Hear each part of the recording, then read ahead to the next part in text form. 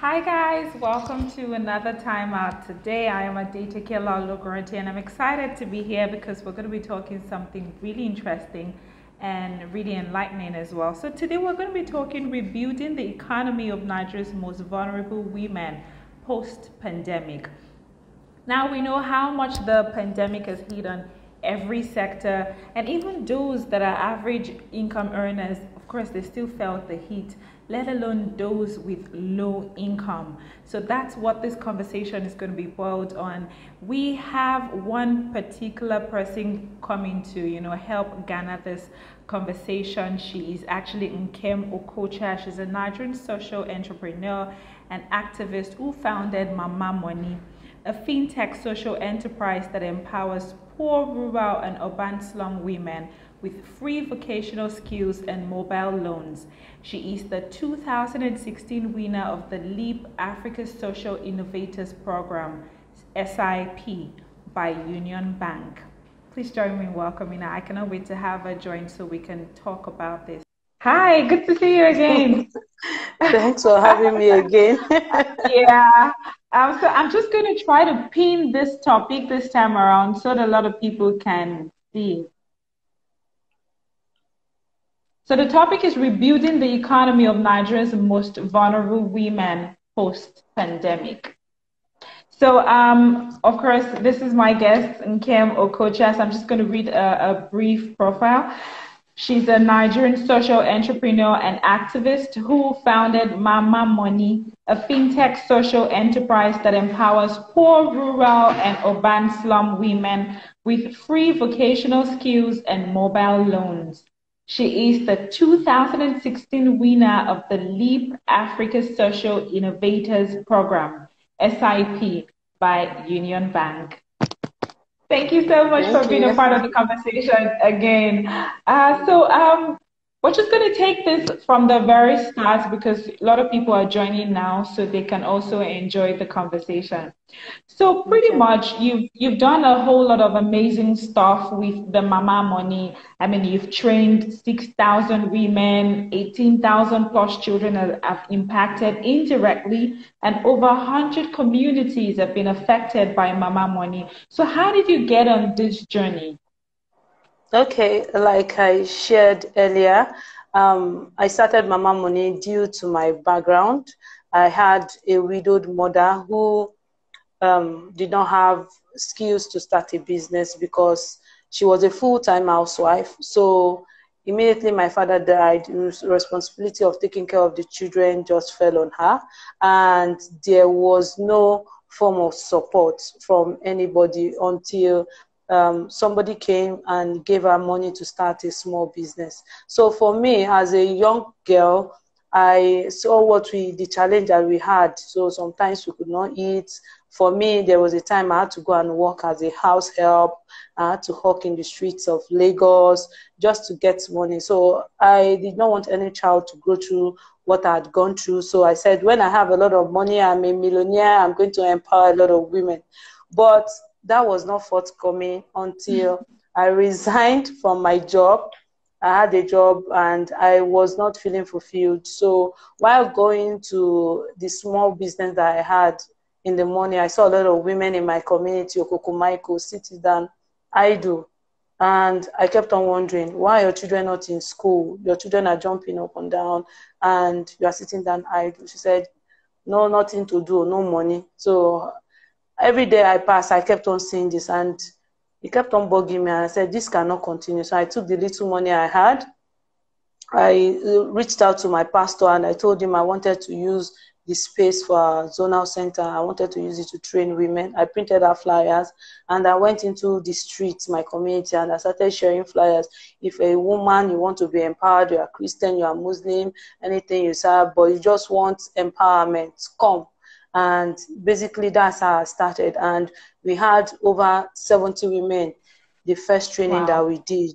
Yes. So so that's how we started. Then I started reaching out to women in other communities too when we saw the impact. So for me, I had my own challenges. It's not that I really had the money, but my husband too, like I shared, was like we are trying to manage here, woman, and they are using the small money we have to empower other women who have husbands. But when he started seeing the impact of the work we were doing, so women that used to sit idle, they now had small businesses, they were now busy.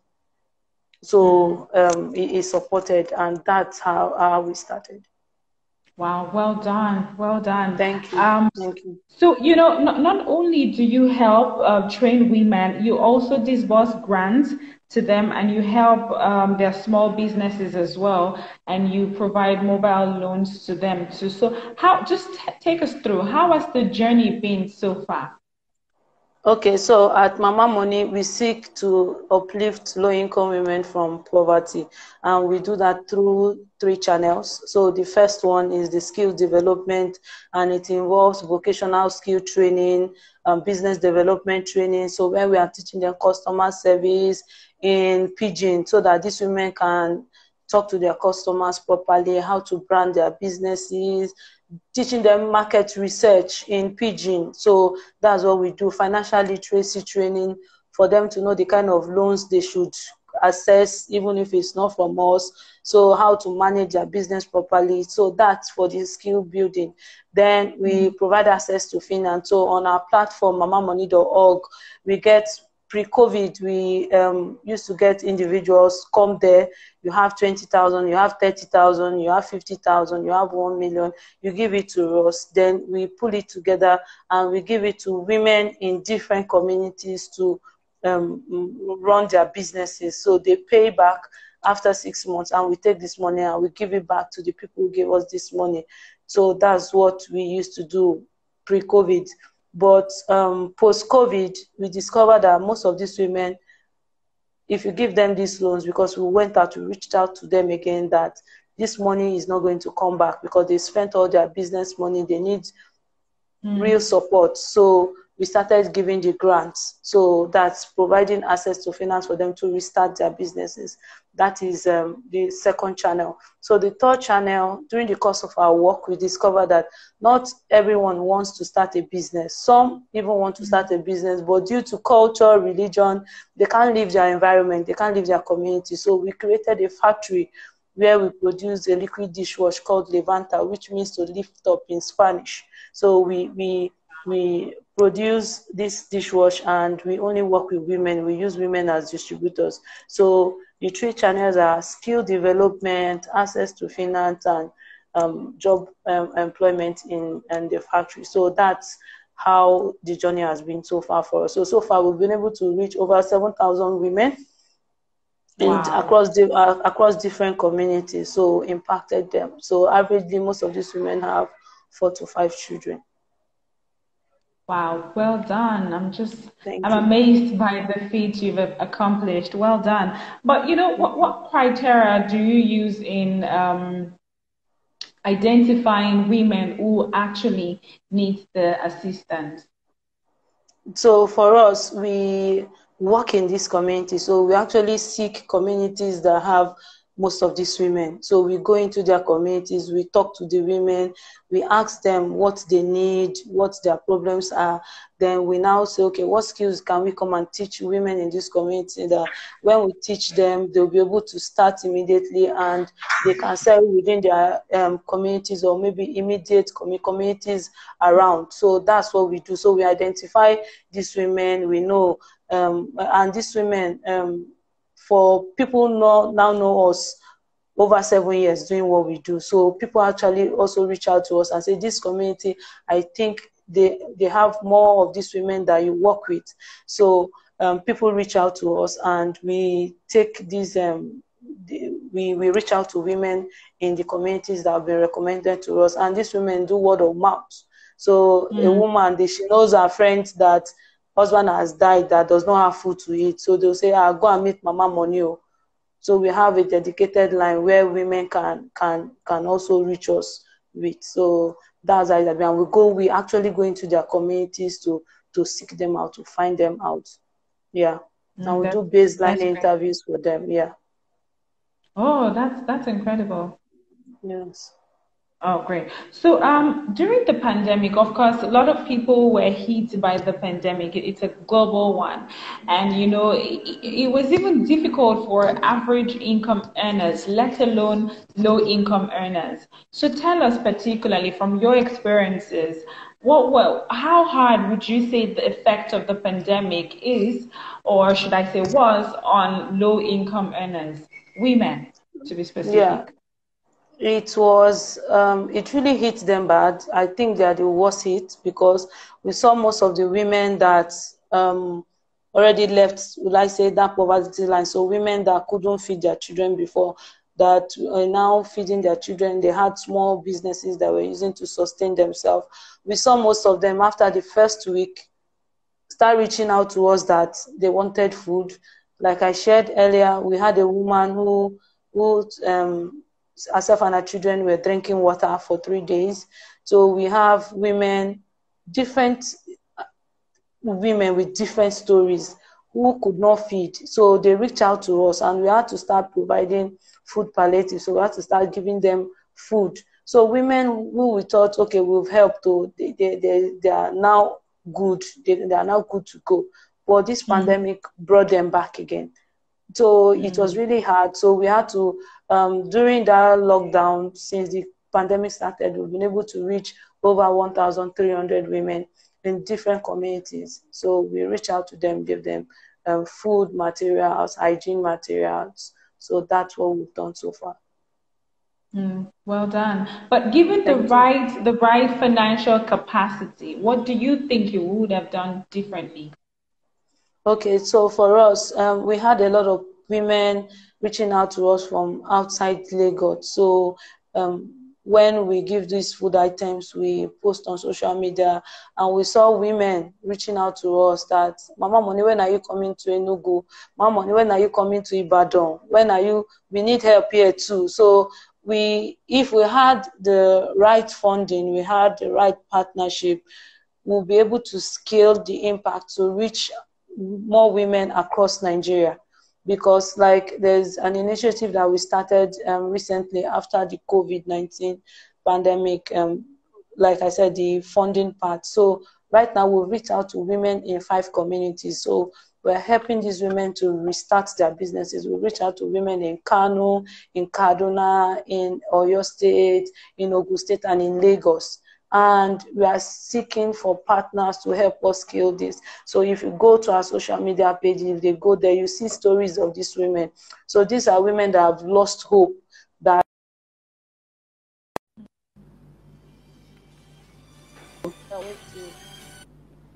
hello, Yeah, hello, I can can you hear hear you me? clearly. I Yes, can hear yes. you So clearly. okay, so we've been able to give them help. So with the right source of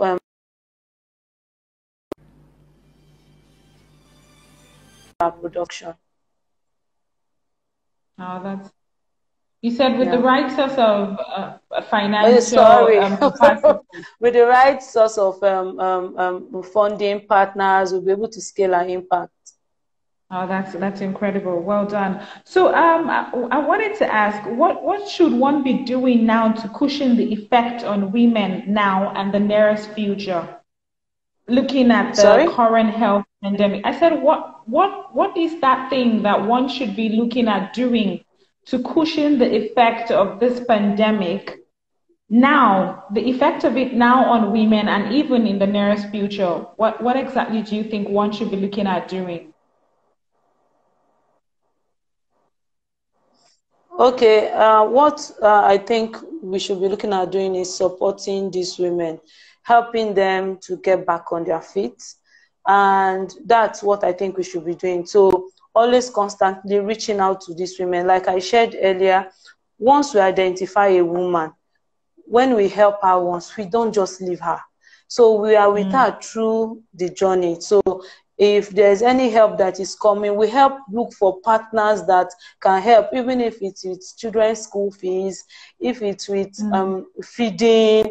So we always constantly need to help these women so that they're able to run a sustainable business. Because if they're able to run a sustainable business, they'll have savings, And one thing that we've done also for most of these women is they have multiple streams of income. So we've taught them, even if you have a petty business, you must have a skill. And they know, okay, there's this organization that they can run to for help. So having organizations like ours, people support us, so that when issues like this arise, we have funding, we have the capacity to reach out to these target beneficiaries.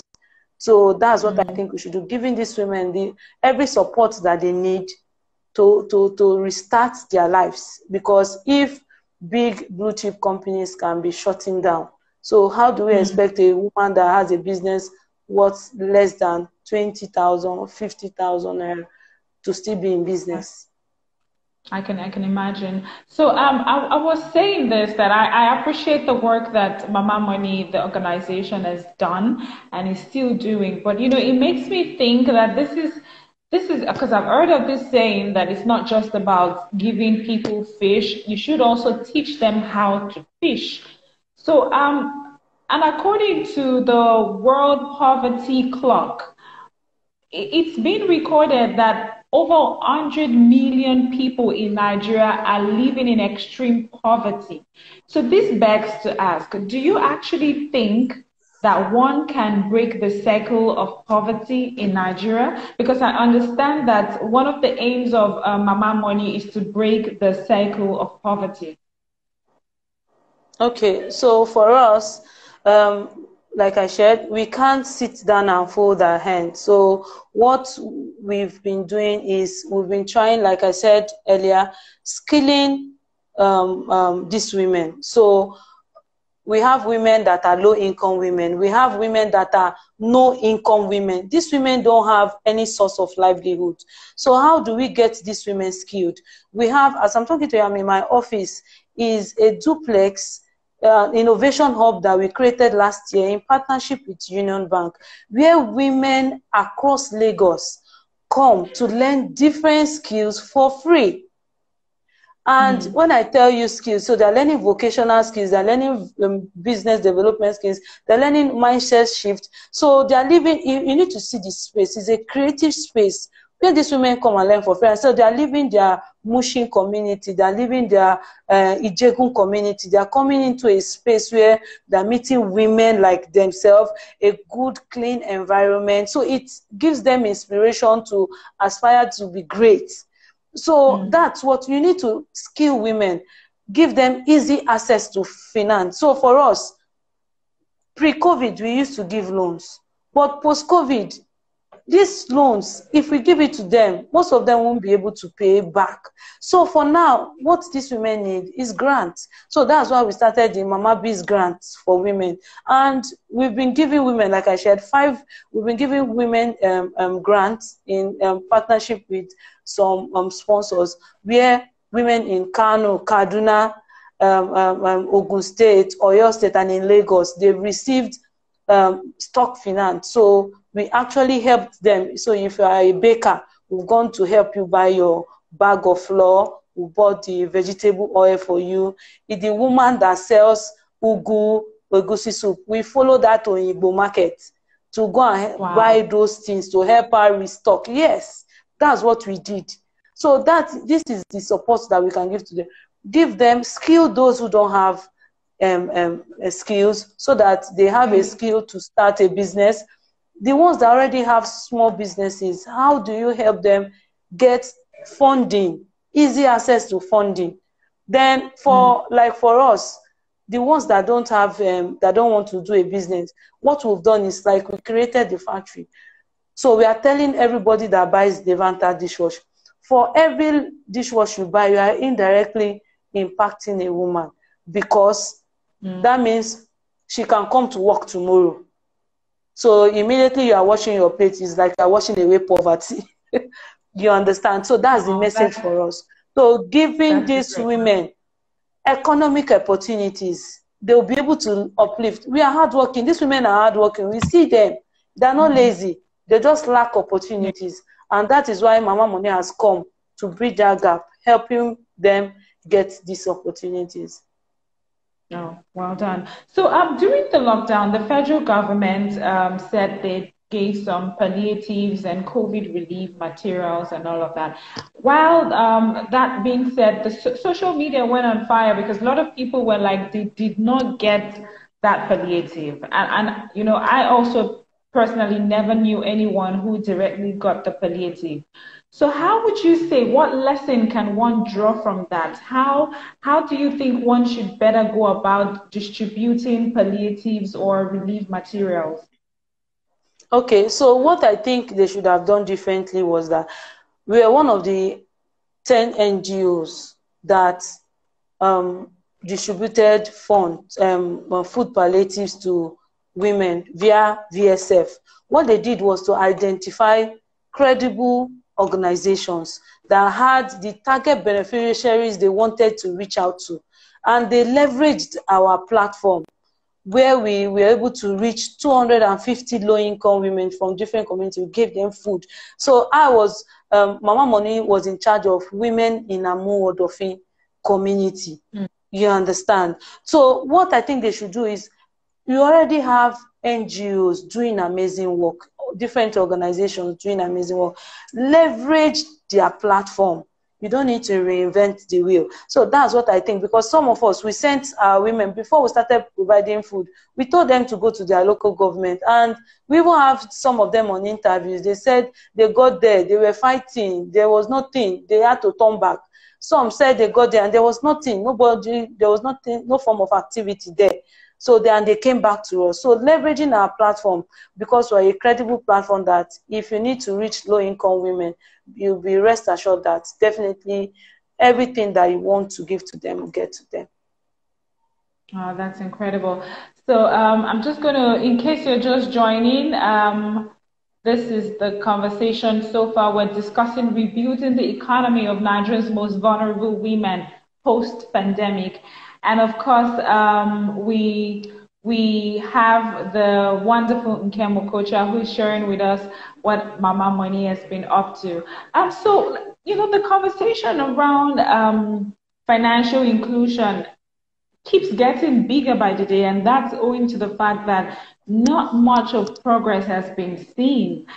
Between 2012 and now, we can only talk about 2.9% of those who were actually not financially included before, who were financially excluded, now having access to financial resources. So why do you think, what is the problem? Why do you think it's been such a poor growth or progress recorded since 2012 till now? Okay, so for me, why I think there's been slow progress is that most of the people, if you don't have money, you can't save what you don't have. You must have money. So for those that have no income, we need to skill them. So when I mean skills, so I mean skills that that are useful, skills that are useful in their communities, that with little training, they can start up like a business, a side hustle, something to put money in their pocket. So we need to skill more of these people. And for those who already have small businesses, how do you tailor repayment? So if they are going to access, they don't even know if they have available loans for them to access. So some of these people, so you have this product, but your target beneficiaries, they don't know that they can access these products that you have. So building the relationship with this set of people, so your women. So how do you pass information to them? How do they trust you? So for us, like I shared earlier, some of our women, some because of the kind of businesses they do, some pay back weekly, some pay back monthly. So if you are telling the woman that pays back monthly, that can pay back monthly to pay back weekly, she will be defaulting every week. So we have to tailor repayment to our cash flow. So understanding these women, hear them speak, ask them what they want. Because the problem there is that we just assume, create a product and we just push it out on these women. Have we sat them to ask them, Madam, this product I'm creating for you, or what do you want? How will it? So that's why we had to start with grants, because most of them, They told us, say, Auntie, we don't need this thing, we need help. So building relationship with your target beneficiaries, do they trust you? You understand? So I feel we need to skill up more people, get them to trust this financial institution or organization providing funding. So for me, one thing that drives Mamamoni is impact. We are impact first, but most institutions that are giving us finance, they are thinking about profit. So if you want a woman, if you want those at the bottom of the pyramid to become financially included, you need to have a lot of patience. You need to be patient capital. So you need to have impact at the forefront of your mind. So you don't think that you are going to put 50,000 naira and get 20,000 naira immediately. No, you need to help them walk that journey. So it's a patient walk with this set of people. Yeah. So okay, some, so, yeah. Yeah, so I for wanted some, to ask, okay, you can go ahead. okay, so I wanted to ask about why is it that most of the times, women are at the bottom of the pyramid? Do they hold very vital role in the wealth of their families as well? But why is it that they're usually at the bottom of the pyramid? So religion, culture has made it so, because most times you see some women, they're educated. I have women that are BSc holders, but if you see them, you think she only attended SSCE. Why? Because immediately she finished, she got married, the husband just told her to stay in the house. Now, the husband that used to be the breadwinner of the home is now sick. Because she left university like 10 years ago, she doesn't have any skill. She doesn't know how to write a CV. Nothing. So you see that our mates that are maybe men that they graduated together, you see them excelling. Maybe he has done masters, he has gone for 1 or 2 courses abroad, you see them attending different conferences, different networking sessions. But the woman, she's always in the house, taking care of the family. And she's not given enough opportunity. So I think this is what has caused it. And religion too. So they tell you, keep quiet, your husband, you should definitely respect your spouse, but your spouse should want you to excel in life. You understand me?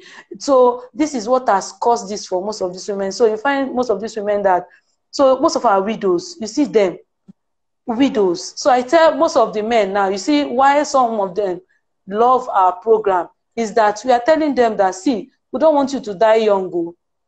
That's why we are empowering your wives, so that as you bring, the woman too go bring.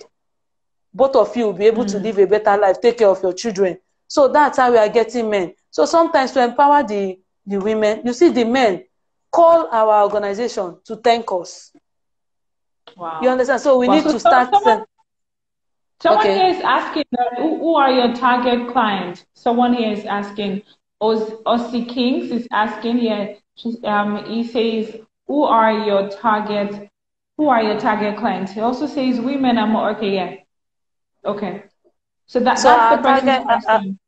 So our target clients are low-income women, so women who have no skills, so low-income women and young girls, and low-income female entrepreneurs. So the mama selling tomato in the market, Igbo market, the mama selling ugu, that young girl hawking on the road, she's our target client. So how do we get that girl skilled so that she knows that how do we make her digitally included?